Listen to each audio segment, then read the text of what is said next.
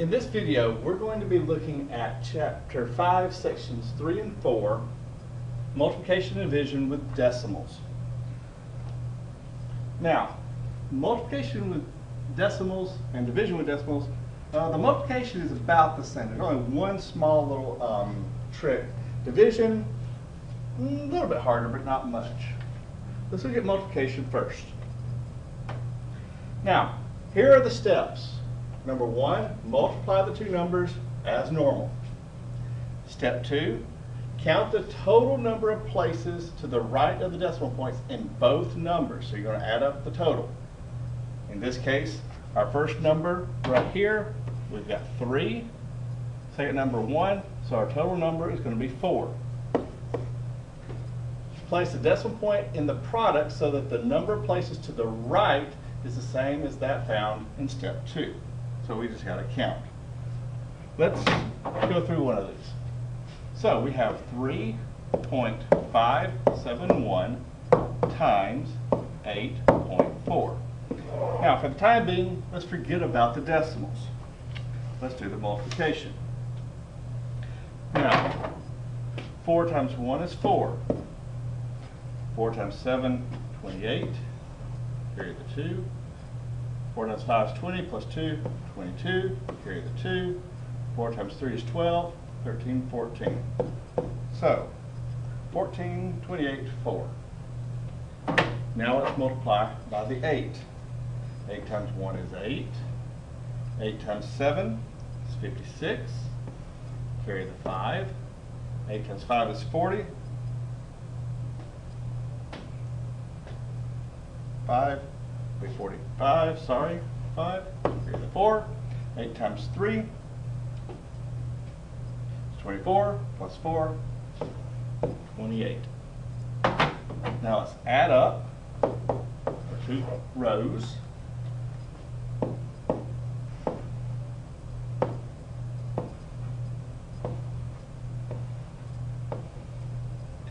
Now here's where step 2 comes in. And step 3. Here's our 4. So we're going to start back here. 1, 2, 3, 4. So right here's our decimal. So our answer is 29.996.4.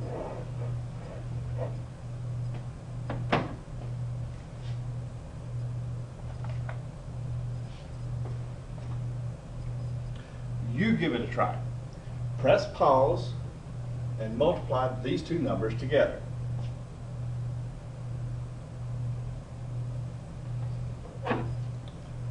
Let's see how you did. 2.47 times 15.3. So our total number of decimal places, 1, 2, is 3. So our number's going to be 3. Let's actually do the multiplication. 3 times 7 is 21. Carry the 2. 3 times 4 is 12. 13, 14. Carry the 1. 6, 7. 5 times 7 is 35. Carry the 3. 5 times 4 plus 3 is 23. Carry the 2.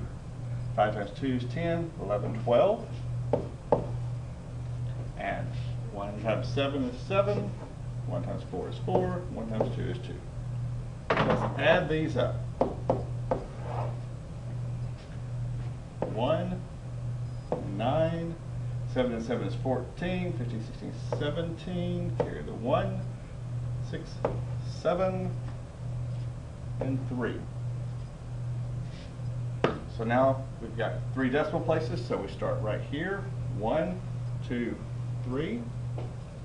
So our answer would be 7.791.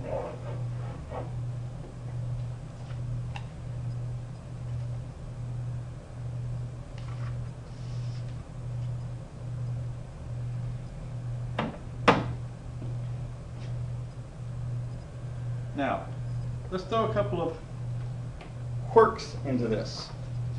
What if we've got zeros? Well, the rule still applies. First, let's look at how many decimal places we have. 1, 2, 3, 4, 5. So this one's going to have 5 decimal places. Let's do step 1. Well, 9 times 6 is 54. Here are the 5. 9 times 0 is 0 plus 5 is 5. Then we got a 9 times 0 and a 9 times 0. Next step, we're multiplying by 0. So we have a 0, a 0, a 0, and a 0. And third step, once again multiplying by 0. So it's a 0, a 0, a 0, and a 0. Let's add these up. Well, quite easy. 4, 5, 0, 0, 0, 0. And we need 5 decimal places. So we start back here after the 4. 1, 2, 3, 4, 5. So our answer is 0.00054.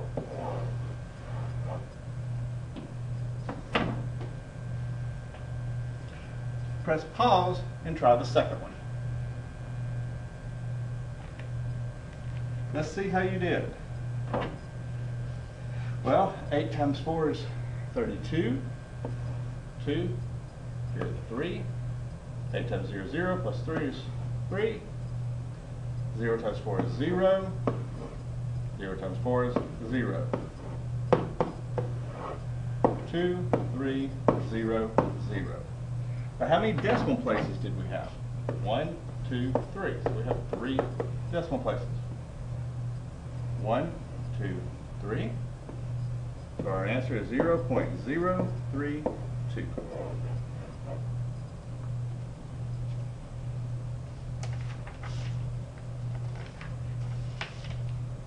Your turn. Try this one. Find the product of 0.025 and 0.003. Press pause and give it a try.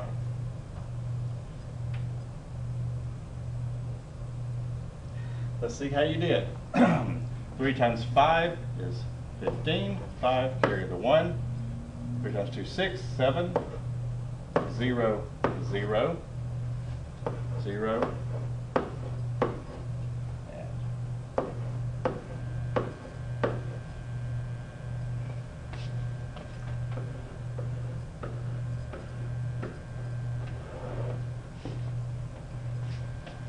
5, 7, 0, 0, 0, 0, 0.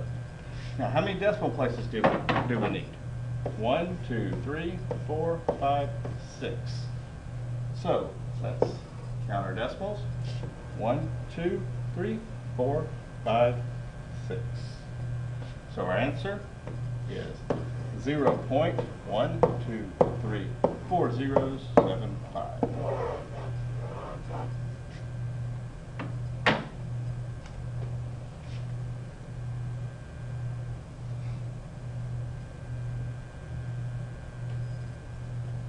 Now, let's look at multiplication by 10.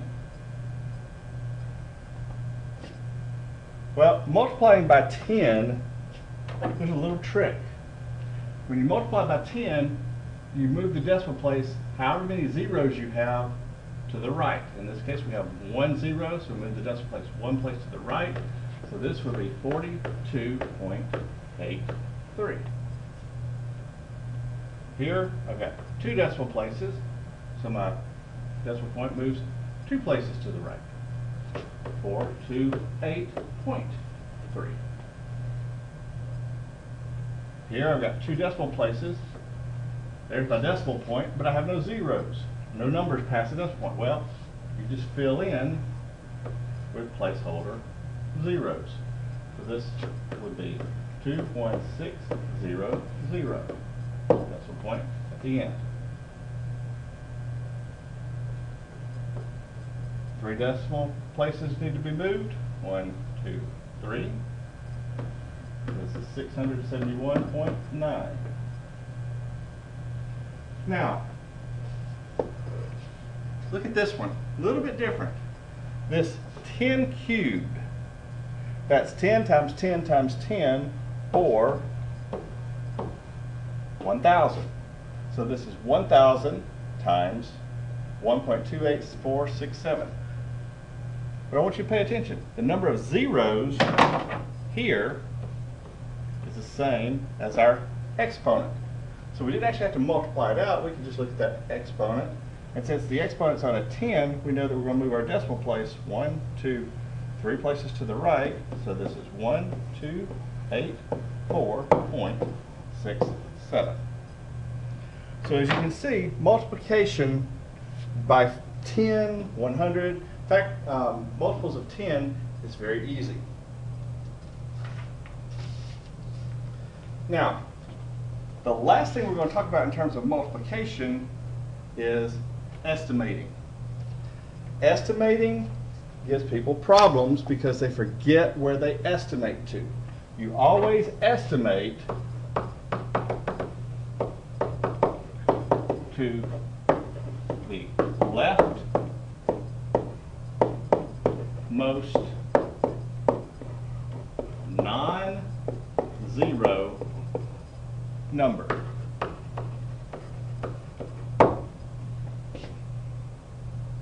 So, we want to estimate the product of 0.378 times 6.2. Now, to estimate, we're going to round to the 3. So, this top number becomes 0.400. We have to put in extra zeros to keep the number of decimal places. And the bottom number rounds to the 6. So this becomes 6.0. So let's actually multiply these. Now, obviously, 0 is 0. 6 times 0 is 0. 6 times 0 is 0. 6 times 4 is 24. Carry the 2. 6 times 0 is 0 plus 2 is 24. Now, how many decimal places do we have? 1, 2, 3, 4. So we're going to count 1, 2, 3, 4 places over. So our answer is 2.4000. We keep those zeros to keep the number of decimal places.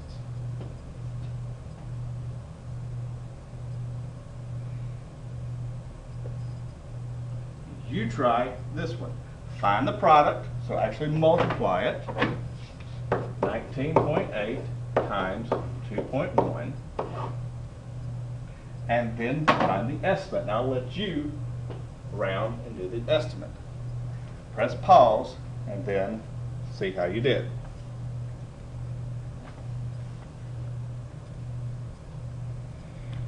Well, let's see how you did. First, let's do the product. 1 times 8 is 8. 1 times 9 is 9. 1 times 1 is 1. 2 times 8, 16. Carry the 1. 2 times 9, 18. 19. Carry the 1. 2, 3. When we add these up, 8, 15. Carry the 1. 11. Carry the 1. 4. Now, we've got 2 decimal places. So our actual answer is 41.58. Let's estimate. Now, when we estimate, we're going to round to the 1 and to the 2. Well, the 19.8 rounds to 20.0, and the 2.1 rounds to 2.0. That's going to be 0. 2 times 0 is 0. 2 times 0 is 0. And 2 times 2 is 4. We've got 2 decimal places. 1, 2. So this rounds to 40.00.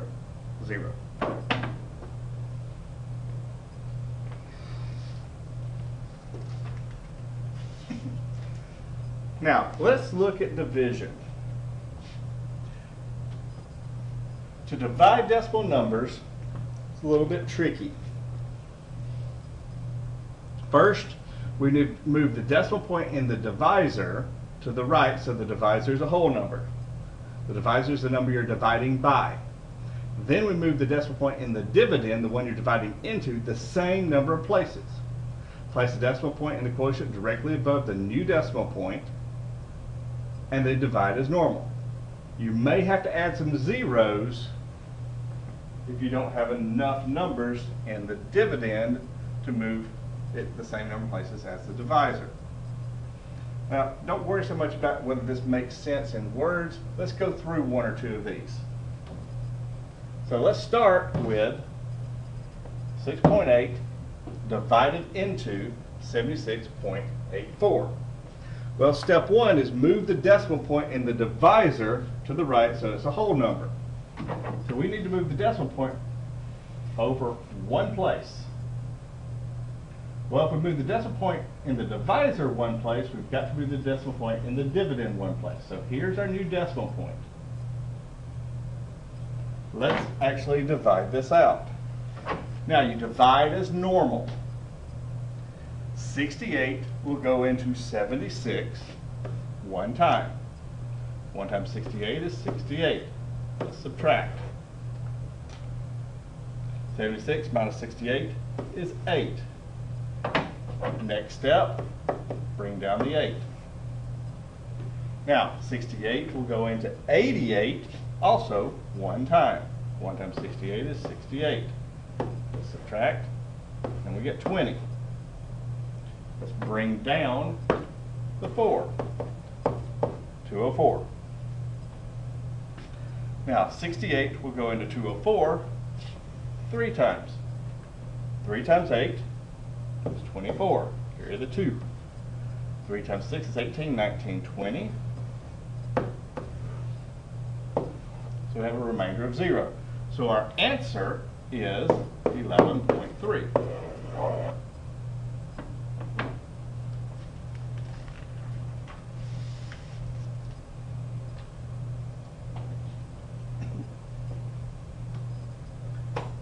You try this one. Press pause, and then we'll see how you did.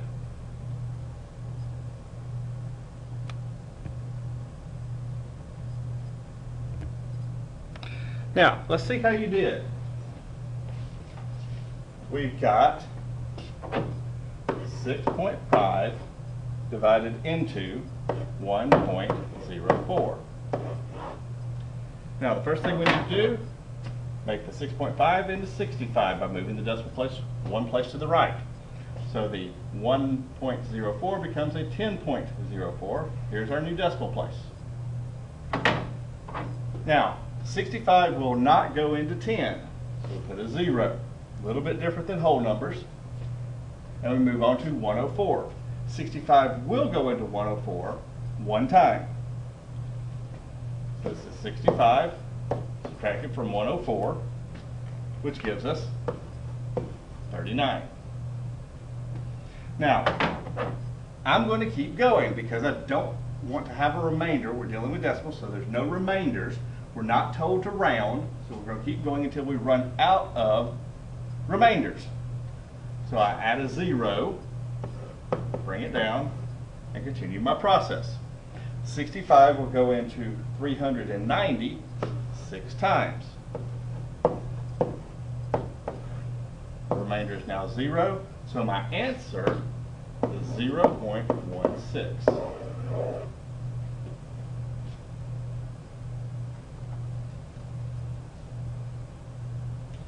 Now, sometimes we're told to round. And in this case, we want to round to the nearest tenth. Now, if you're going to round to a number, you need to know what the number to the right of that number is. So we have to divide. If we're rounding to the tenth, we must divide to the next digit, which would be the hundredth. So let's do this division. We have 4.7 being divided into 91.6. Now, move the decimal place one place, decimal place one place, and we'll have to go some over here. So here's my new decimal point. Now, I need to go to the hundredths place, so I'm going to need 2 more zeros. And now divide as normal. 47 will go into 91 one time. 91 minus 47 is 44. Bring down the 6. 47 will go into 446 9 times. 9 times 47 is 423. Let's subtract. 6 minus 3 is 3. 4 minus 2 is 2. Remainder is 23. Bring down the first 0 that we added, because we got to go to the hundredths place because we're rounding to the tenths. And let's divide again. Well, 47 will go into 230 4 times. 4 times 47, 188. 230 minus 188 is 42. Bring down our last 0. And we're going to divide 47 into 420. That will go 8 times. 8 times 47 is 376. Subtract. We've got a remainder of 44 again. Well, I don't have to keep going because I'm going to round to the 10th, which means I divide to the hundredths place. It doesn't matter what the next number or numbers are. So, we've got 19.48. We're rounding to the 4, so we look at the 8. The 8 causes the 4 to round up, so our answer is 19.5.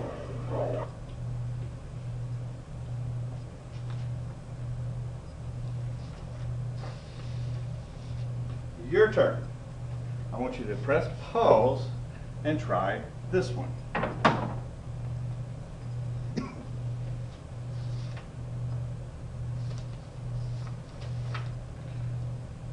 Let's see how you did. We have 9.1 divided into 8.063, and we're going to round this to the nearest hundredth. So we need to go out to the thousandth place. Well, we're going to have to move our decimal point one place to the right, so I have to go out to the right. I'm going to do my division symbol. Here's my new decimal point. Now this 6 is in the tenths place, the 3 is in the hundredths place. I need to round to the hundredths place. That means I've got to go all the way out to the thousandths place, so I add a 0. Now let's divide as normal. Well, 91 won't go into 80, place a 0, and now I'm going to divide 91 into 860, and it will go 8 times. 8 times 91 is 728. Let's subtract. 806 minus 728 is 78. Bring down the 3. Now, 91 will go into 783, also 8 times. 728 again, subtract. 783 minus 728 is 55. Bring down our final 0 and divide. 91 will go into 550 6 times. 6 times 91 is 546. So I've got a remainder of 4. I could keep going, but I don't need to. I'm rounding to the hundredth, which is the blue 8. So I need to look at the 6. That means that the 0.886 rounds to 0.89. And that is our answer.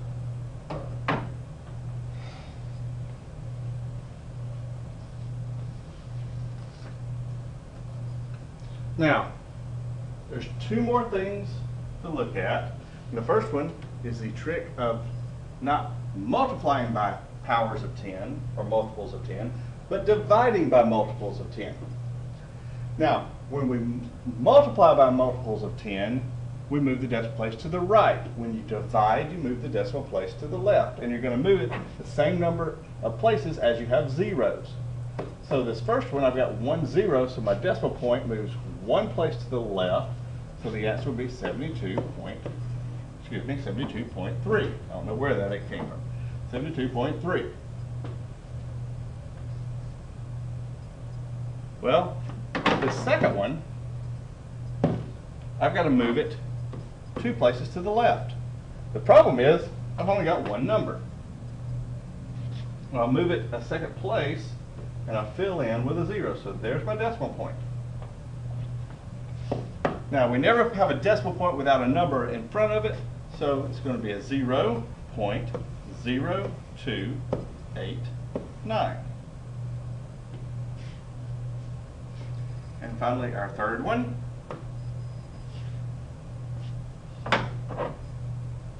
We got 1, 2, 3 3 zeros. We need to move the decimal point 1, 2, 3 places. Fill in with a 0.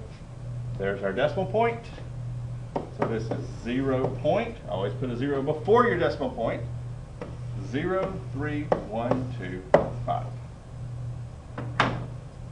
So multiplying, dividing by powers of 10, very easy. Now, the last thing, estimating. The same rules that apply to addition, subtraction, and multiplication apply to division. When you estimate, you round to the leftmost non-zero digit and then divide. Let's estimate first.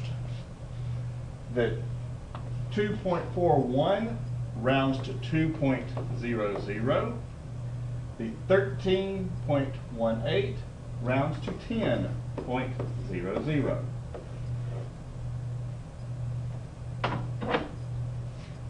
Now I need to move my decimal point 2 places to the left, 2 places to the left, sorry, right. I don't know where I get my left and my right. Move the decimal place 2 places to the right. Now, 200 will go into 100 no times, but 200 will go into 1,000 5 times. 5 times 200, 1,000. So our answer is 5. Let's see how that stacks up to the real division. 2.41 and 13.18.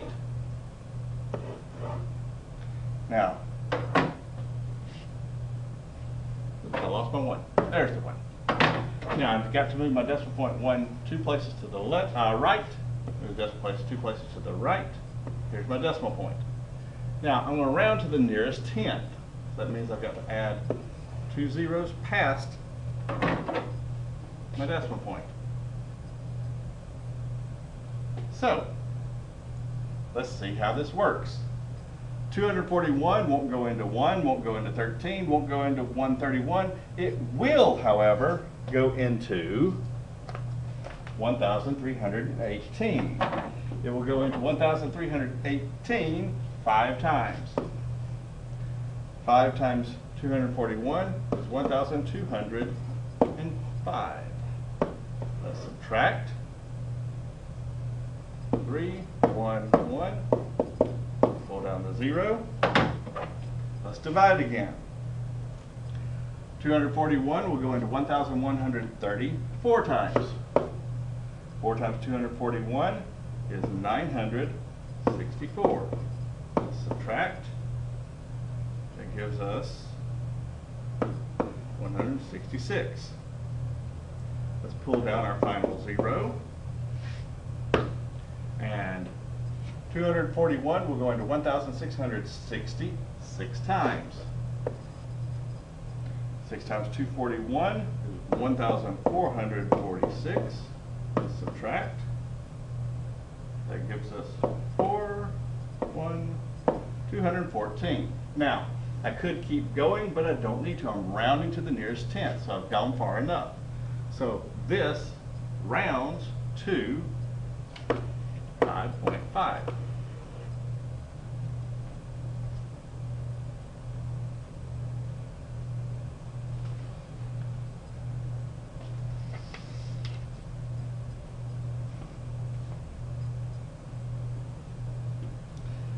Now, for further practice, please use the instruct and practice sections in the Hawks Learning System. Work on your book homework, and then work on the certify. If you have any questions, we'll address those next time we meet in class.